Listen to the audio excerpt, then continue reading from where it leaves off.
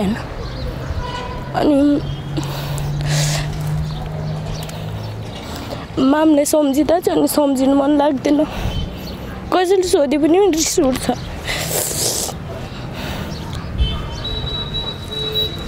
अरूलाई चाहिँ मामले कति माया लाग्छ भन्छ नि तर लाग्दैन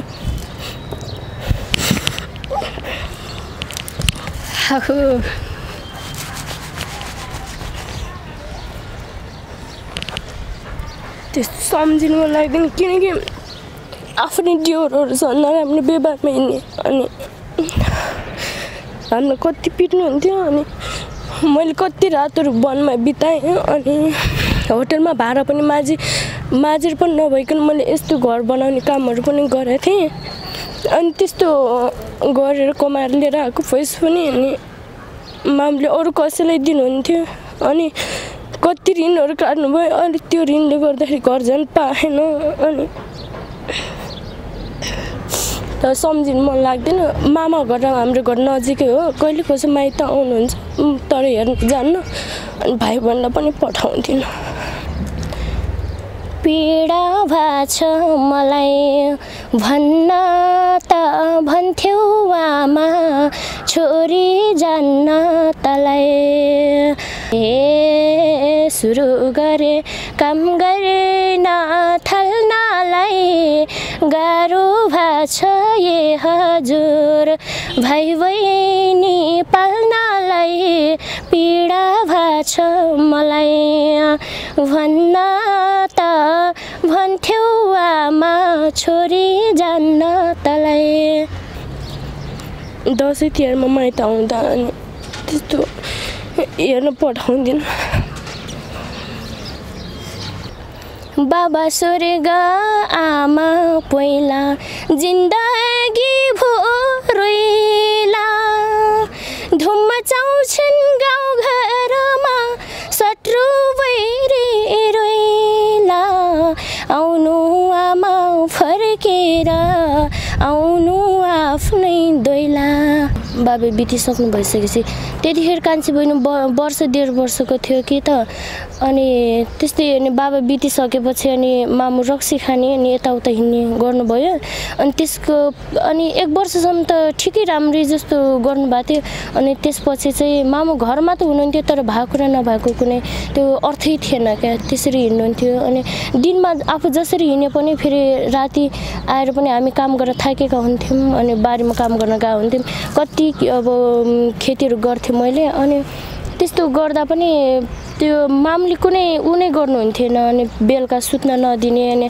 आउने पिट्ने लहट्ने अनि तिमीहरू जहाँ सुत भन्ने अरू मान्छेलाई ल्याएर घरमा राख्ने अनि कपडाहरू किनिदिँदा पनि आफूले हामीलाई नकिनिदिने उसँग हिँड्ने आफूसँग हिँड्ने केटीहरूलाई किनिदिने गर्नुहुन्थ्यो अनि तर पनि केही भन्ने थिएन त्यतिखेर हामी सासैना थियौँ केही भन्ने बित्तिकै पिट्नुहुन्थ्यो अनि केही भन्ने थिएन जीवन के हो भगाई के हो र यथार्थता के हो उदाहरण धेरै हेर्न सकिन्छ र आफ्नो बाबा मम्मीसँग बस्ने रहर कसलाई हुँदैन र यसै बाबा मम्मीको कुराकानी गर्दै आज हामी यसै विषयमा अर्थात् यही व्यवहार के हो भन्ने कुरामा कुराकानी गर्नका लागि आज हामीसँग हुनुहुन्छ अञ्जली चेपाङ उहाँको के छ बाबा मम्मी नहुनुहुन्छ न कोही छ साथमा एउटा सानो उमेर छ अरूलाई नै हेर्ने हो भने यही सन्दर्भमा उहाँकै सरका साथीहरू कट्टा खेल्दै अथवा कतै घुम्दै रेस्टुरेन्टतिर पार्कतिर भेटिन सकिन्छ तर उहाँ व्यवहारमा हुनुहुन्छ यही उमेरमा आफ्नो भाइ बहिनी पढाइराख्नु भएको छ भाइ बहिनीको जिम्मेवार पनि उहाँ आफैले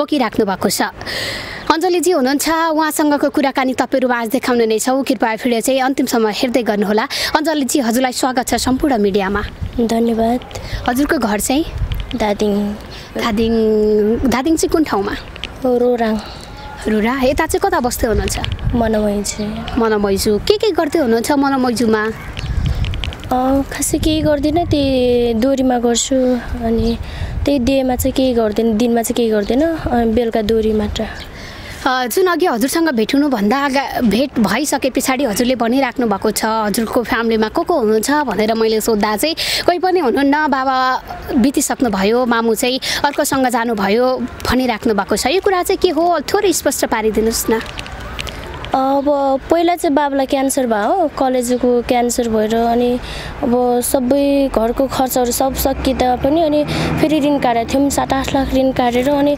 पछि बाबा बितिसकेको वर्ष दिनसम्म मामु बस्नुभयो। अनि त्यसपछि चाहिँ मामु त्यस्तै नराम्रो व्यवहारमा हिँड्नुभयो, किनकि मामु बिहे गरेको त धेरै भएन, वर्ष 1.5 वर्ष भयो। तर पनि 1 वर्ष बाबा बितेको 1 वर्षपछि चाहिँ मामु भएको नभएको त्यो कुनै उनै थिएन कि भ्यालु नै थिएन। अनि त्यस्तै नराम्रो व्यवहारमा हिँड्न थालेपछि अनि गाउँमा सबको घिरित भयौँ। अनि कसैले त्यस्तो साथ सपोर्ट गर्ने थिएन। अनि फेरि त्यही अनि दिनभरि रक्सी खाने अनि जाँड खाने, फेरि बेलुका हामीलाई नि सुत्न नदिने अनि पिट्ने अनि यताउता गर्ने। अनि कतिपय रातहरू बारीको कुनामा बिताउनु पर्थ्यो भने कतिपय रातहरू वनमा बिताउनु पर्थ्यो। अनि त्यस्तै हुन्थ्यो। अनि पछि अर्कोसँग जानुभयो, बिहे गरेर गइसकेपछि पनि अनि फेरि फर्केर आउनुभएको थियो। फर्केर आएर पनि फेरि अर्कोसँग जानुभयो। अनि कति दुःख गरेर अनि म खेती किसान नै गर्थेँ। अनि गाउँमा पानी थिएन, रातको 2-3 बजे उठ्न पर्थ्यो। अनि त्यस्तो गर्थेँ। अनि त्यस्तो गरेर मैले 3-4 लाख पैसा ऋण तिरेको थिएँ। अनि त्यसपछि पनि फेरि मामुले त्यस्तै रक्सीहरू खाएर अनि अब अरूलाई मतलब भनौँ न अरू केटाहरूलाई खुवाउने अनि त्यस्तो गरेर चाहिँ धेरै ऋण पार्नु भयो। अनि अहिले पनि त्यो ऋणहरू छ, त्यही ऋणको कारणले घर जानु पनि भएको छैन। तिहारमा गएको थिएँ, अनि तिहारमा गइसकेपछि अनि घर गएको छैन। अनि त्यस्तै अब अहिले सम्पर्कमा हुनुहुन्न मम्मी। अनि सम्पर्कमा हुनुभएको भए त भन्नुहुन्थ्यो तपाईँले यसरी गरेर हिँड्नु भएको अनि तपाईँ आफै आएर तिर्दिनु यताउता भन्नुहुन्थ्यो। तर त्यस्तो छैन, अहिले सम्पर्कमा हुनुहुन्न। अहिले स्यादुलमा हुनुहुन्छ भनेको सुन्न चाहिँ सुनेको छु, तर म गएको चाहिँ छैन। अनि भाइ बहिनीलाई त्यस्तै 2 ताले पढ्छन् अनि 2 ता घरमै बस्छन्, म्यानेज गरेकै छु। दर्शकबिन, उहाँले आफ्नो व्यथा र वास्तविकता बताइरहँदाखेरि म आफै नै भावुक भएँ, गह भरिएर आएँ। हुन्छ नि, बाबा नबितिसके पछाडि छोरीहरूलाई जिम्मा गर्ने कस्तो रूपमा हिँडेका छौ भनेर सोचबुझ गर्नका लागि एउटा अभिभावकको भूमिका निर्वाह गर्नुपर्ने अवस्थामा उहाँ स्वयं आफै नै छोराछोरीलाई बिचल्ली पारेर कता जानुभएको छ, हुनुहुन्न, एक यावत कुराहरू गरिराख्नु भएको छ। यो भिडियो तपाईँहरू हेर्दै हुनुहुन्छ भने कृपया मन थामेर हेरिराख्नु भएको छ होला। यति बेला हामी जति पनि छौँ सबै भावविहुल भएका छौँ। भनिन्छ अरू कोही नभए नि आमाले सबैभन्दा माया गर्ने वा जन्मिने बित्तिकै हामीले हेर्ने, माया गर्ने र चिन्ने भनेको एउटा अभिभावक मात्र हो जसको नाम लिन सकिन्छ आमा। तर यो उहाँको कहानी र उहाँको व्यथा र वास्तविकता बुझ्दा यहाँ त आमा नै छुट्टै हुनुभयो। र भाइ बहिनी चाहिँ अहिले कतिमा पढ्दै हुनुहुन्छ अञ्जलीजी? एउटाले 6मा एउटाले 4मा। सासानुले 2 ताल चाहिँ पढ्दैनन्। कतिजना हुनुहुन्छ टोटल छोराछोरी चाहिँ हजुरहरू? मसँग 5। हजुर चाहिँ जेठी हुनुहुन्छ हो? अहिले कति वर्ष हुनुभयो? 19 वर्षको। अनि यता चाहिँ कोसँग बस्दै हुनुहुन्छ? एउटा मामाको छोरी हुनुहुन्छ दिदी, अनि उहाँसँगै बस्नु गर्छु। उहाँसँगै बस्नुहुन्छ? रोदी घरमा पनि काम गर्छु भन्नुभयो। सो त्यहाँ चाहिँ के कस्तो छ इन्भाइरोमेन्ट, कति मतलब काम गर्नको लागि चाहिँ कतिको सहज छ? ठिकै छ, अब अहिलेसम्मलाई ठिकै लागिरह। तर पनि अब त्यस्तो सोचे जस्तो त कहाँ हुन्छ र आफूलाई चाहिँ त्यस्तै लाग्छ। सोचा जस्तो हुन्न जीवन, चाहेको जस्तो हुन्न जीवन। ए गीतहरू कहिले कहिले कुनै विषयमा मेल खान्छ सम्भवतः, यही अरूको लेखेर पनि देखेर पनि गीतहरू लेखिरहेको हुन्छन्। सो अनि भाइ बहिनी चाहिँ कसको जिम्मामा छोड्नु भएको छ या घरमा एक्लै हुनुहुन्छ? एक्लै छन्, कसैको जिम्मामा छैन कि त गाउँमा यस्तो कसैले हेर्नुहुन्न। अनि कस्तो भन्दा मामु त्यसरी हिँड्न थालेपछि गाउँमा सबैको घिरित भयौँ। अनि मामाहरूले चाहिँ अलिअलि सपोर्ट गर्नुहुन्थ्यो, अनि अरूले चाहिँ कसैले हेर्दैनन्। त्यो भाइ बहिनी बस्छन्, खर्चवर्च चाहिँदा मैले पठाउँछु अलिअलि। अनि त्यही रोदीमा गरेको आफूले खाइ नलाइ पनि बचा हुन्छु, अनि बचाएर राखेको हुन्छ अनि त्यही पठाउने गर्छु। यहाँ चाहिँ रोदीमा चाहिँ के गर्नुहुन्छ हजुरले?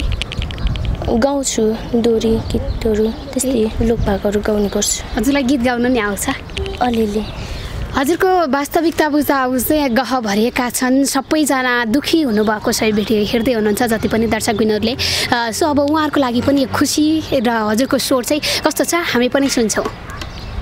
हस् हुन्छ आफूले त गीत निकालेको छैन जस्तै अरू अग्रज दाइ दिदीहरूको गीत गाएर सुनाइदिन्छु र अहिले फेरि घाँटीको समस्या पनि घाँटी सुकिरहेको दुखेर भाग्यरथ दाइको गीतमा अलिकति शब्द राखेर गाइदिउँ बाबा स्वर्ग आमा पहिला जिन्दगी भो रोइला धुम मचाउँछन् गाउँ घरमा शत्रु वैरी रोइला आउनु आमा फर्केर आउनु आफ्नै दोइला दाइको गीत शब्दमा जुन हजुरलाई पनि मेल खान गएछ सो मामु अहिले चाहिँ कता हुनुहुन्छ उहाँले गएदेखिको एकचोटि पनि सम्पर्क गर्ने चाहनु भएन या हजुरहरूको के भयो त्यो चाहिँ बताइदिनुहोस् न होइन पहिला दाङ बस्दा चाहिँ सम्पर्कमा आउनु भएको थियो पछि चाहिँ म आफूले सम्पर्कमा ल्याएन अनि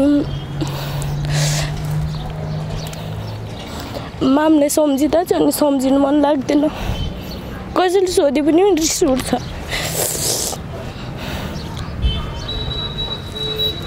अरूलाई चाहिँ मामलाई कति माया लाग्छ भन्छ नि तर लाग्दैन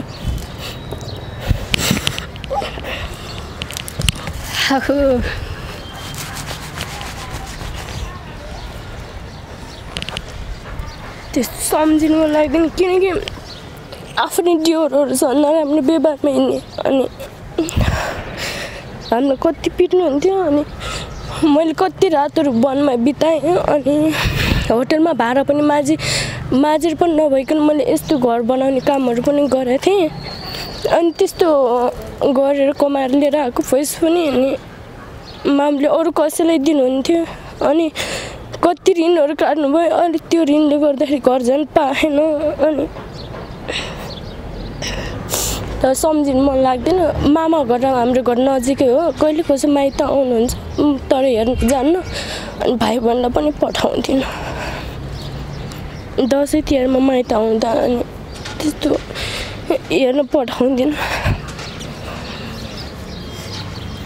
यस्तै हो जिन्दगी जे छ त्यसमै रमाउन बाँच्न सकिन्छ उहाँले जानुभयो मन एकदम यस्तो रुवाउने उ गर्ने होइन वास्तविकता सबैको हुन्छ आफूलाई स्ट्रङ बनाउनु होला तपाईँको भाइ बहिनी हुनुहुन्छ उहाँको लागि हजुरले जिउनुपर्छ बाँच्नुपर्छ र केही गरेर देखाउनुपर्छ सो अनि कति कमाइ हुन्छ कसरी चलाइराख्नु भएको छ अहिले चाहिँ रोदी घरमा मात्र पुग्दैन होला अब रोदीमा 9,500 तलब छ अनि रुम भाडा प्रायः दिदीले तिर्नुहुन्छ म तिर्दिनँ अनि त्यही भाइ बहिनीको बारेमा सोध्छु अनि भाइ बहिनीलाई पठाउने गर्छु अनि 2 टाल पर्रा अनि त्यस्तै आफू जाँदाखेरि कपडाहरू लगिदिन्छु अनि त्यस्तै तिहारदेखि चाहिँ अनि गएको छैन दर्शकबिन जति पनि देश विदेशबाट यो भिडियो हेर्दै हुनुहुन्छ जताबाट हेर्नुहुन्छ थुप्पा थुप्पा मिलेर समुद्र बन्छ भने जस्तै उहाँको यो वास्तविकतालाई यति बेला हामीले तपाईँहरूमा आज देखाइरहेका छौँ देखाउने जमर्को गरिराखेका छौँ यो कुनै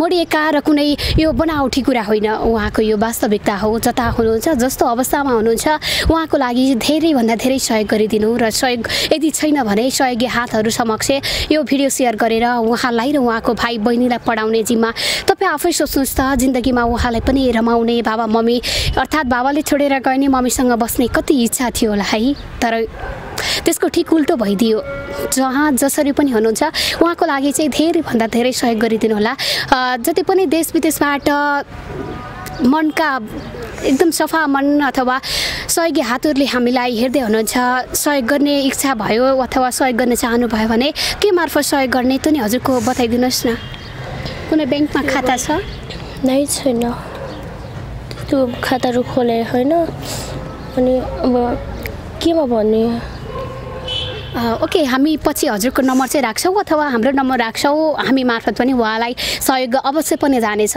अघि नै भने थोपा थोपा मिलेर समुद्र बन्छ भने जस्तै हाम्रा नेपालीहरूको मन धेरै ठुलो छ उहाँले पक्कै पनि सहयोग गर्नुहुन्छ मन नदुखाउनुहोस् चित्त आफैले बुझाउने हो भाइ बहिनीको लागि सोच्नुपर्छ सो अब चाहिँ हामी अरू कुरा गरौँ अरू के छ अहिले चाहिँ दिनभरि के गर्दै हुनुहुन्छ दिनमा चाहिँ केही गर्दिनँ अब के गर्ने कहिले कसो अब यताउता जाने अनि त्यस्तो कामहरू चाहिँ केही गर्दिनँ दिनमा चाहिँ केही गर्नुहुन्न हजुर कामहरू गर्दिनँ अनि अरू दुईटा भाइ बहिनी मात्र पढ्नुहुन्छ भन्नुभयो, अरू दुईटाले चाहिँ के गर्नुहुन्छ?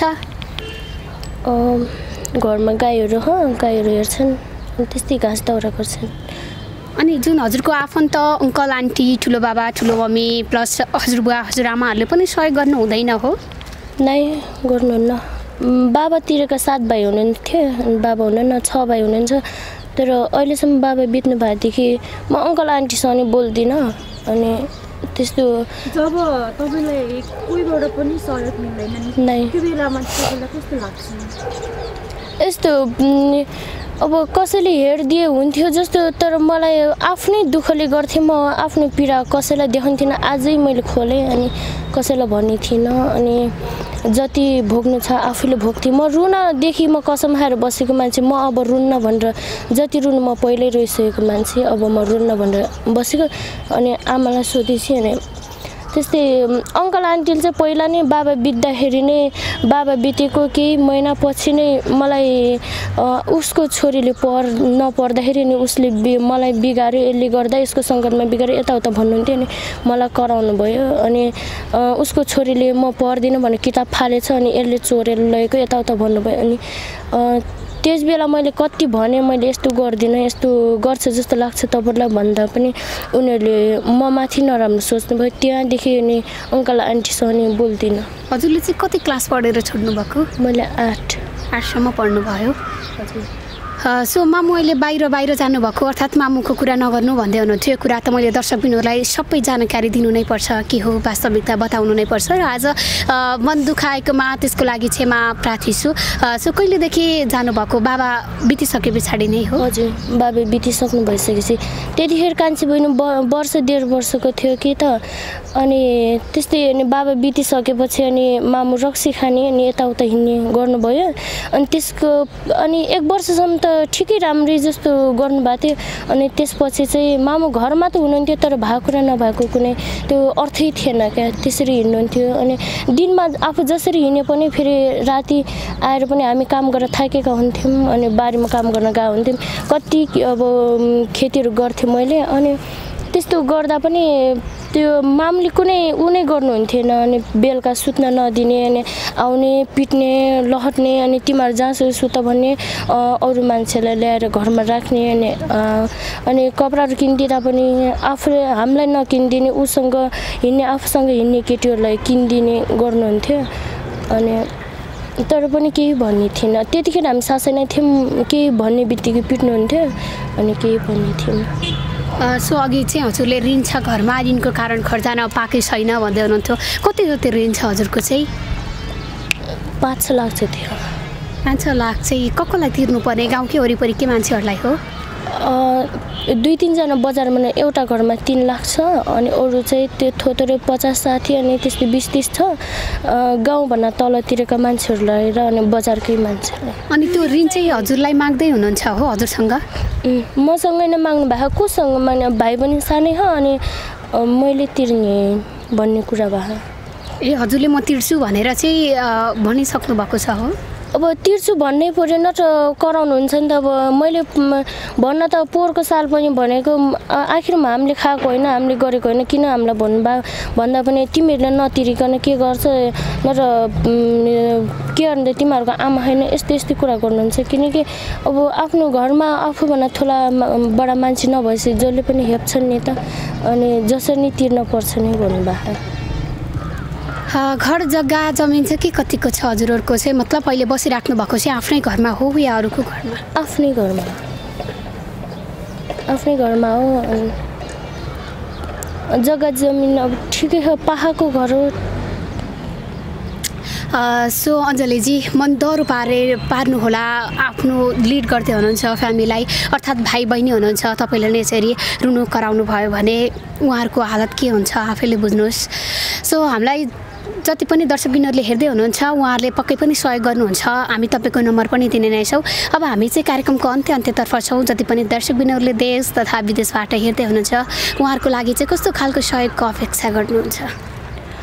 अब कस्तो खालको भन्ने, अब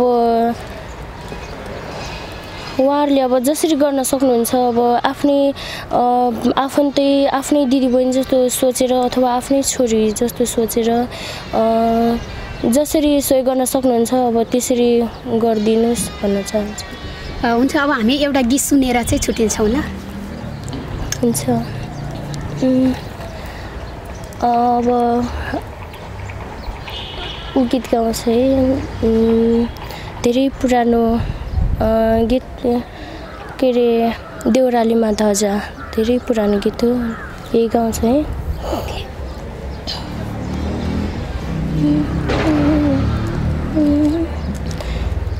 पीडा भाछ मलाई भन्न त भन्थ्यौ आमा, छोरी जान्न तलाई हे थाले हे गीतै बिर्सी हे सुरु गरे भागै लाने जाने न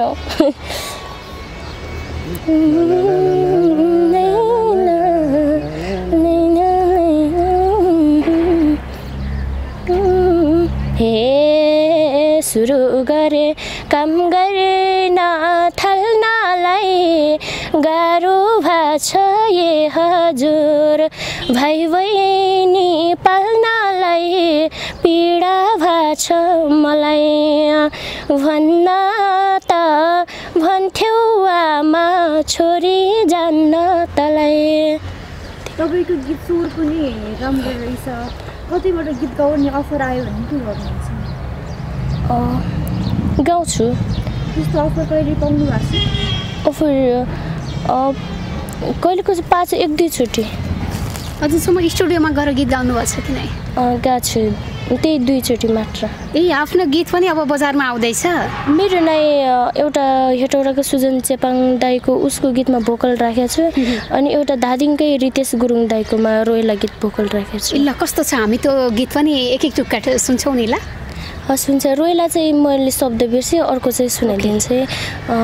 मेरो पहिलोचोटि स्टुडियोमा गएर गएको एउटा तुक्काबाट भनिदिन्छु है, त्यो खासै नाच्ने खालको गीत हो, तर पनि अलि गाउनु सक्दिनँ, घाँटीको पनि प्रब्लम भइरह। छोटो चोलीले लट्ठै पार्यो कान्छाको मिठो बोलीले। ओके, अञ्जलीजी धादिङबाट काठमाडौँसम्म आउनुभएको छ, यो यात्रा चाहिँ कस्तो भयो? कसले बोलाउनु भयो? धादिङको चेली न बा साथमा न आफन्त, कसले बोलाउनु भयो हजुरलाई चाहिँ? म पहिला मुगलिन गरेको थिएँ, 1-1.5 महिना जति मुगलिन बसेको थिएँ, अनि त्यहाँ गाउँपारीको सुनिता दिदी भन्ने पनि गर्नुभएको थियो। म गएपछि त्यो दिदी काठमाडौँ चढ्नुभयो, अनि तिमी पनि काठमाडौँ आऊ, त्यताभन्दा धेरै राम्रा रोडहरू छ, अनि यता गरौँ भन्नुभयो, अनि त्यही दिदी लिन आउनुभयो, अनि दिदीसँग आएँ, उहाँसँगै बसेँ, अनि पछि मामाको छोरी आउनुभयो, अनि पछि चाहिँ मामाको छोरीसँग बसेँ। सो त्यो रोधीघरमा चाहिँ कतिको छ, मतलब त्यस्तो नराम्रो व्यवहारहरू देखाउनुहुन्छ कि नै? अहिलेसम्म त त्यस्तो थाहा पाएको छैन। अहिलेसम्म कुनै ठाउँमा कहिले कसो त झैझगडा हुन्छ नै रोटी घरमा, अनि अहिलेसम्म त्यस्तो नराम्रो व्यवहार थाहा पाएको छैन। र खासै म त्यता भुलेर अल्मलेर पनि बस्दिनँ, सायद त्यही कारणले पनि होला, अहिलेसम्म चाहिँ त्यस्तो खासै नराम्रो छैन। सो अब चाहिँ हामी कार्यक्रमको अन्त्यमा छौँ। अघि नै अन्तिम भने गीत सुन्न मन लाग्यो, फेरि केही कुराहरू जान्न मन लाग्यो। अब आउने हजुरको दिन राम्रो होस्, भाइ बहिनीलाई राम्रोसँग पढाउनुहोस्। अब जति पनि दर्शकबिनहरूले सहयोग गर्नुहुन्छ त्यो सहयोग हामी मार्फत यही भिडियो मार्फत देखाउने नै छौँ, र अर्कोचोटि हामी पनि हजुरलाई सहयोग गर्नको लागि आउनेछौँ, यो हामीले प्रतिबद्धता जनायौँ। समय संवादको लागि अर्थात् आफ्नो वास्तविकता के हो र दुःख सुख के हो यो कुरा बताइदिनु भयो र सबैमा सेयर गरिदिनु भयो, लागि धेरै धेरै धन्यवाद। हजुरहरूलाई पनि अहिलेसम्म यसरी अब मिडियामा त गएको थिएँ एकचोटि, नेपाल हाउस टिभीमा, अनि एकचोटि गएको थिएँ कि त, अनि खासै त्यहाँ अब यस्ता प्रश्नहरू गर्नुभएको थिएन, अनि अहिले अब जस्तै भए पनि अब त्यस्ता, किनकि म यस्ता कुराहरू सम्झिन चाहन्न थिएँ, अनि आज हजुरहरूले सोध्नुभयो र हजुरहरू आएर अनि मेरो इन्टरभ्यू लिइदिँदा मलाई पनि खुसी लाग्यो मनमा, अनि केही आशा पनि गरेको छु। हजुरहरूलाई पनि आत्मादेखि मनदेखि नै मान सम्मान स्वरूप धन्यवाद दिन चाहन्छु।